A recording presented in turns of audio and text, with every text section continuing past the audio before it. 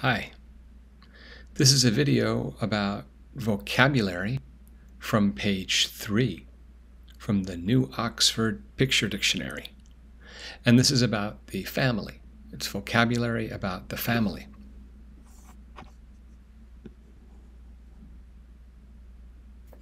We've got the vocabulary here on the bottom. Okay, and the first word is grandmother. Grandmother. And next is grandfather, grandfather. And then number 3 here is uncle, uncle. And then we have here number 4, mother. And then number 5 is father. Number 6 is aunt. So everybody here is family of Mary. So this is Mary's aunt. This is Mary's father. This is Mary's mother. This is Mary's uncle. He is Mary's grandfather. And she is Mary's grandmother. This is Mary's cousin. This is her brother. And this is her brother's wife. So that means this is her sister-in-law. This is Mary, and this is her sister-in-law. This is Mary, and this is her cousin in number 7.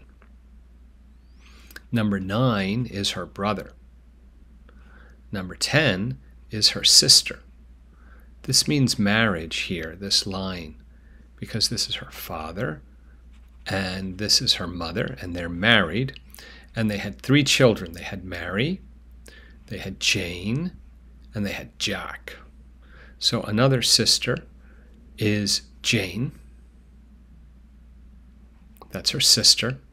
And then the sister's husband is Mary's brother-in-law. This is Mary's brother-in-law. This is Mary's husband.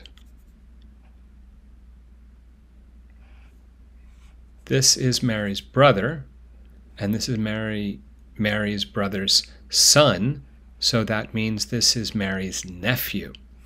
This is Mary, and this is her nephew.